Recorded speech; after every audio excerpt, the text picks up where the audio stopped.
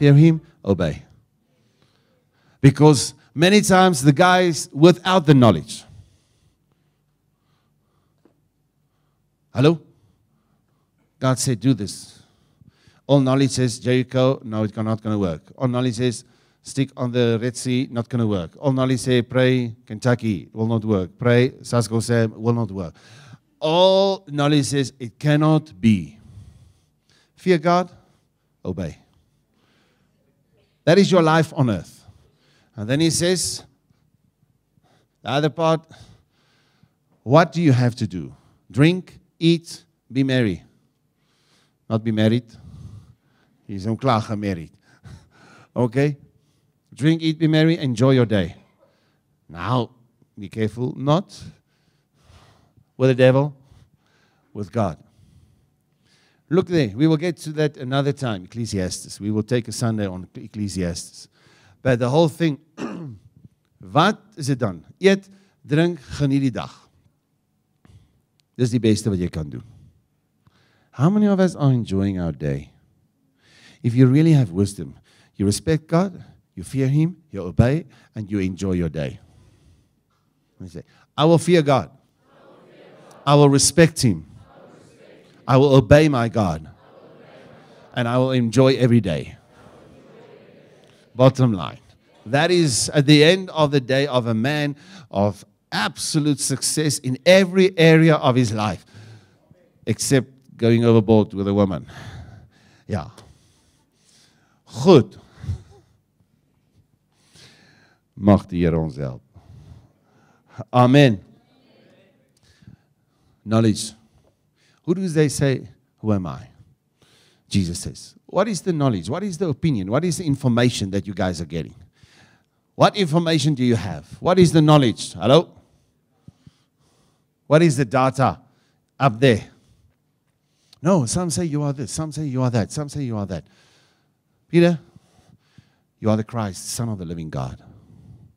Blessed are you. Why? Because the source of your knowledge was the Father. Hello? You are blessed because the source of your knowledge is God. As ons hier. So out of that revelation, on that revelation knowledge, God will build His church. Bible knowledge, be careful. Be careful.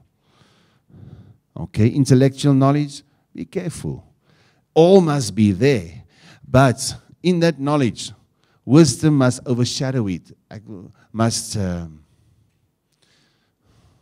bevrug, moet het bevrug. Must make that knowledge pregnant. Wisdom must make the knowledge pregnant so that truth is born. I'm serious. Wisdom must this knowledge, bring this knowledge in my heart to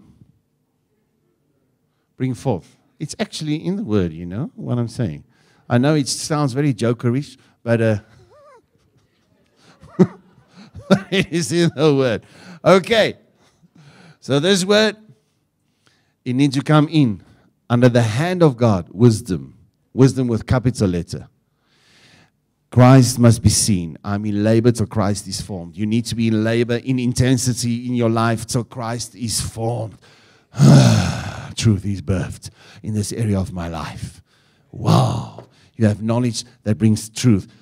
Truth sets me free to have that intimate relationship.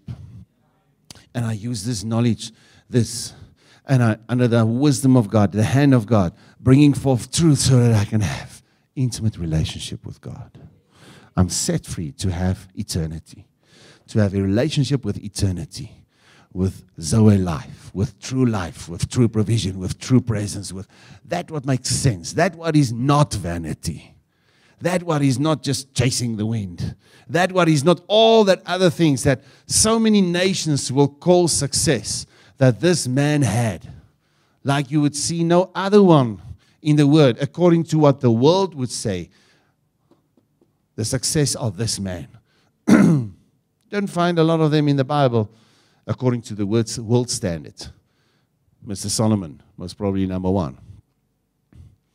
And at the bottom line, this is what he is saying.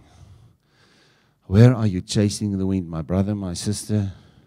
Where are you involved with vanity? Don't be deceived.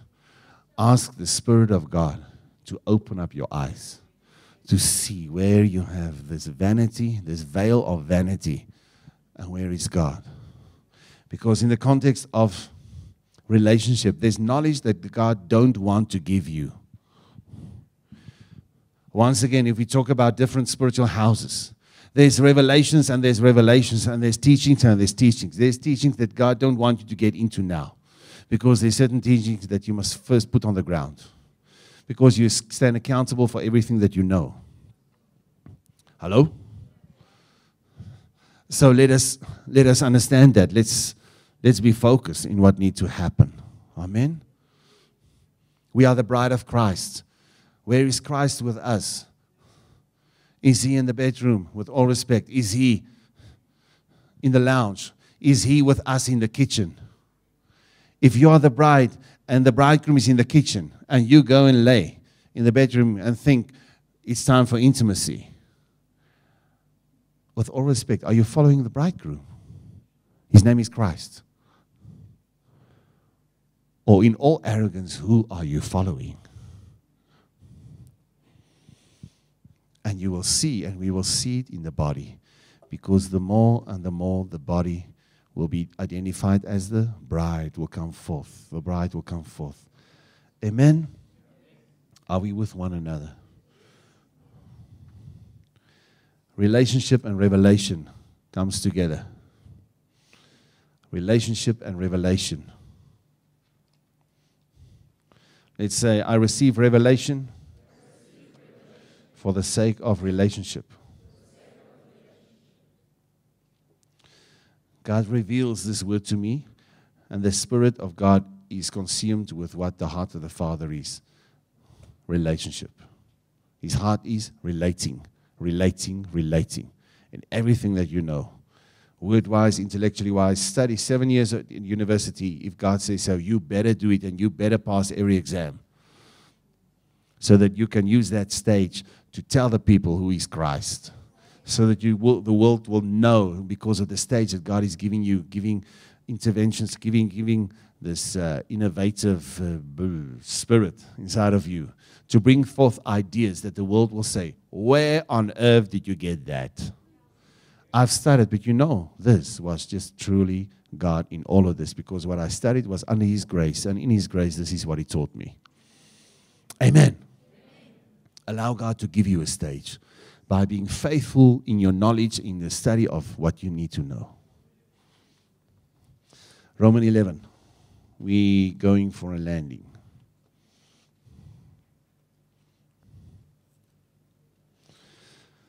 Romans 11.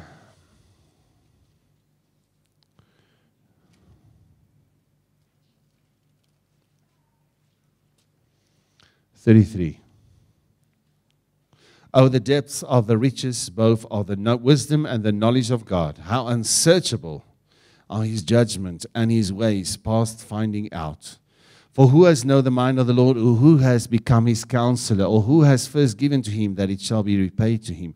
For of Him and through Him and to Him are all things, to whom be the glory forever.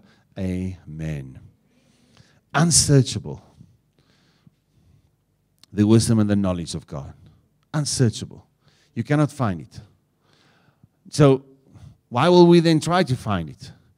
All that it is saying, like we said, is when you find something, you realize you ain't seen nothing yet. You think 1 + 1 is 2, and when you know that, you know maths. And then you know that. You say, you kan nou smile there. 1 + 1. Hier is ons wat meestersgraad is wat ons moet watch, jong. Dis nie doktorale teologie hierso nie. What are we say? Nou het julle my van my punt af. Ek was nou gespanne oor al hierdie knowledge wat hier sit. 1 + 1 is 2. Great. And then you realize there's actually other sammetjies wat ook gemaak moet word. 2 + 2 is 4. Oh, and 10.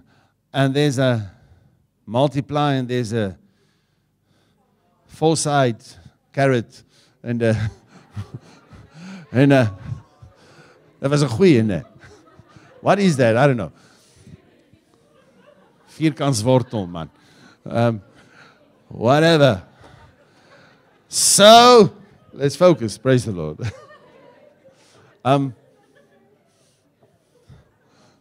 Wat wil ek sê? Yeah, the more we get into it, the more you know there is so much that we don't know. There's major scientists in the world that realize that actually, we don't know. The arrogant fool in pride then come with these conclusions of the finality of information, of that what was not unsearchable but searchable, and therefore their conclusion, we are all a lot of baboons that grew up. And the wisdom and the knowledge of the world is made a display of foolishness without them even knowing it. But God have mercy on them as with us, for that type of seed is also in our lives, where we live like a baboon because of a revelation of not knowing who we are in Christ, but making stupid baboonish decisions in our lives. Hello?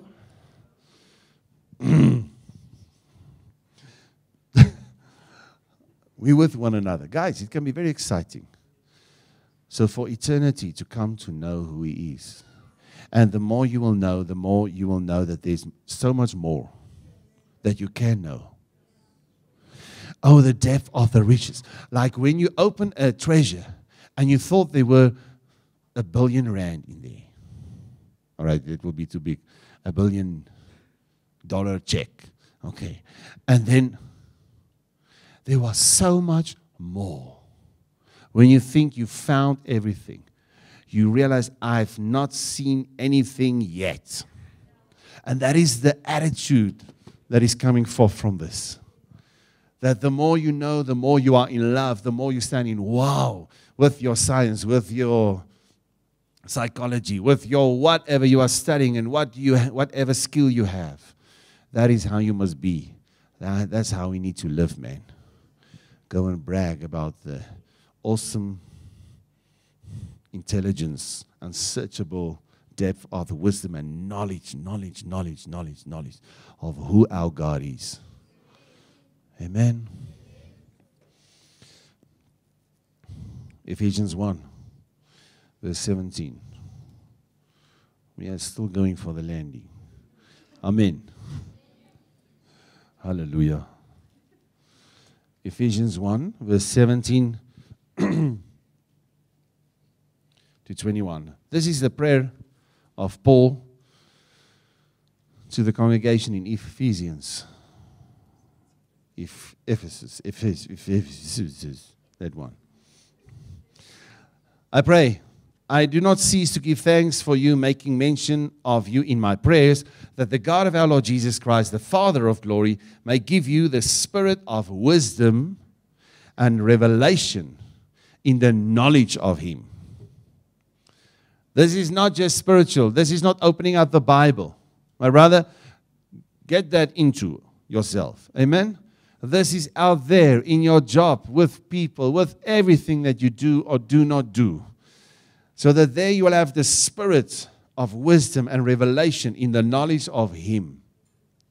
The eyes of your understanding being enlightened, that you don't see like just the baboon, but you have insight, not just sight. That you may know what is the hope of His calling. That is the hope of His calling for you.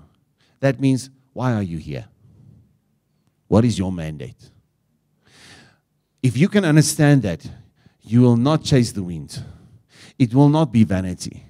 If you can have the wisdom, because through the spirit of understanding, to understand the wisdom and the knowledge of God, sodat jy kan weet, wat maak jy hier op aarde? What are you doing here? Why are you not dead? There must be a reason. But if you want to know anything that is not vanity, you need the wisdom of God. You need God's grace to give you that spirit of understanding so that you first will understand what is the mandate for me here on earth. Amen. That you may know what is the hope of his calling. What are the riches of the glory of his inheritance in the saints? The riches of the glory. Die rykdom van die heerlikheid. There's riches in people and in places, but it's for his inheritance. I have a mandate here on earth, but I will be a co-heir of this inheritance of Christ. But first of all, it is for him. It's not, I'm taking my inheritance first. For what? No, not. There's no Canaan if God is not God of Canaan. I don't want that Canaan. That's what Moses said, remember? I don't want the Canaan from God. I want God in the Canaan. The Canaan was not from the devil, it was from God. You don't want the Canaan that is from God. You want Canaan where God is in that Canaan. Amen. Is his inheritance. Don't play around. He has a mandate for you here on earth. Fear God, obey him. That's the bottom line. The rest is vanity. Fear God, obey him. Finish. Know your calling, that's it. And from that place you will grow. Okay? Then know everything belongs to him. And you are here so that his inheritance will be him, for him. Nations at his feet. I will not stand alone. Sal ek kom met leë hande? Nee. I will not meet my maker like that by his grace. But to bring forth his inheritance for him there. Amen? That was the second one.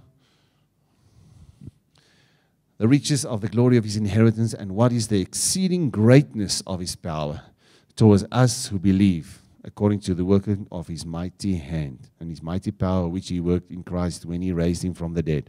This power, what is this power? It's more than life itself. Because I can be so consumed chasing the wind to sustain my life. Wat maak jy? You try to cope with life. Jy wil seker maak dat jy lewe. You do what you do so that there's bread to eat. You do what you do and you drive in a certain way so that you will stay alive. Huh? But beyond everything that you do to live, there's a power that's alive that is even greater than that. And if I can get into that life and that power, I'm not chasing the wind. I'm not with vanity.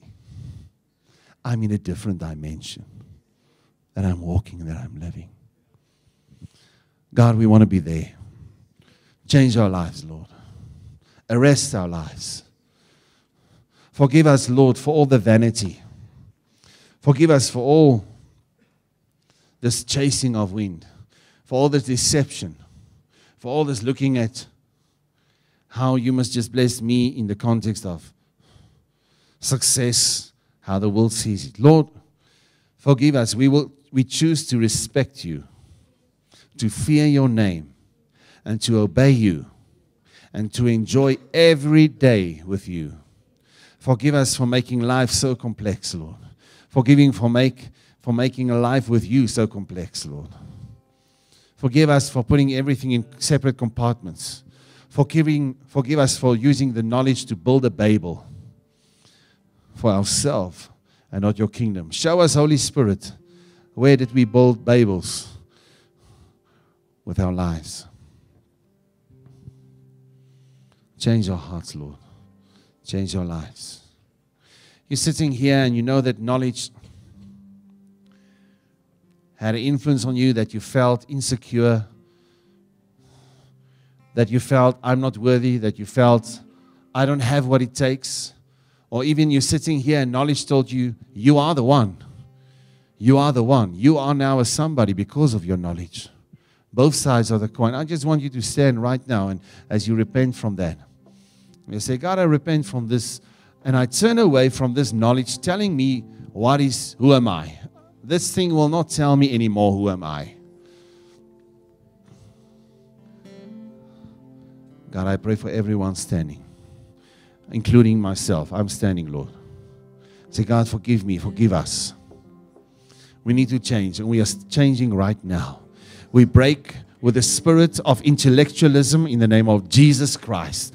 That demonic spirit of intellectualism, you will not touch our lives anymore in the name of Jesus Christ.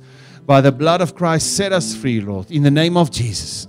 So that we say and proclaim, everyone that is standing today, we proclaim that knowledge will be our servant. Will be our servant to serve the mandate that we have here on earth. And with that, we will fear God and use knowledge to come to the place of intimacy with you, Lord. That is our decision. I pray for everyone to be set free, everyone that is standing, reaching out to you, that they will see that breakthrough, that they will take that breakthrough. Everyone that is standing, that they will have that revelation right now.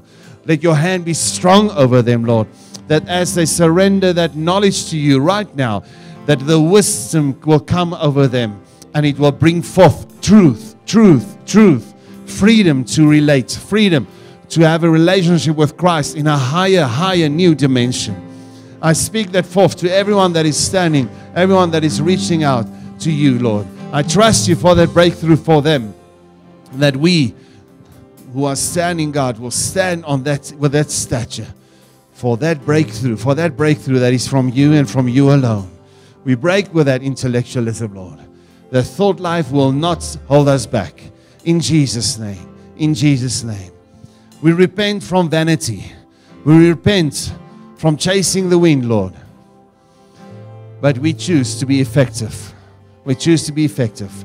Let your spirit be upon these guys, these women, these men, these women that are standing, Lord, that are wanting, desiring this breakthrough, that they will have it. They will have it. That is their portion tonight. That is what they will receive. With the corporate anointing here, it's taken, it's given to them right now. In Jesus' name. In Jesus' name. In Jesus' name. In Jesus' name. Hallelujah.